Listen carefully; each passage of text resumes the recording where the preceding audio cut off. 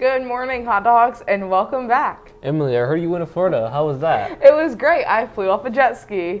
Today we'll be covering scholarships, prom, and more. Now on to the pledge.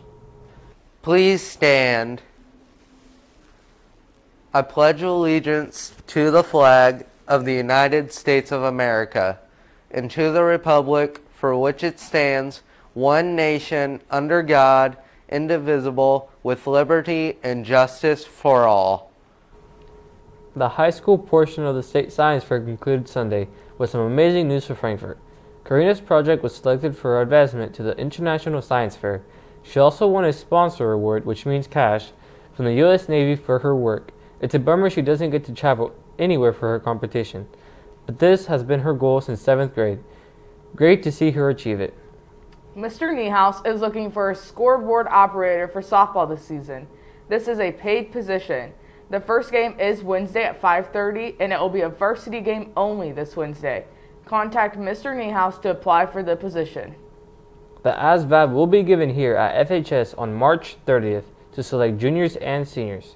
Students need to check their email regularly or ask his or her community teacher for details about locations and other information regarding the test.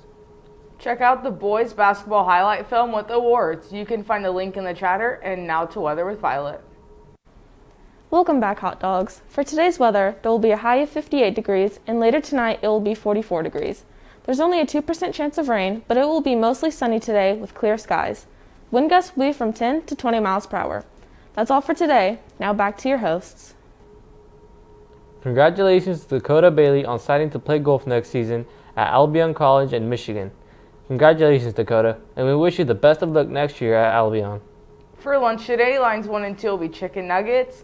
Line 3 and 4 will be pizza sticks, and all lines will have chef salads and yogurts. Also, don't forget, prom this year will be Friday, June 4th. Make sure to save the date.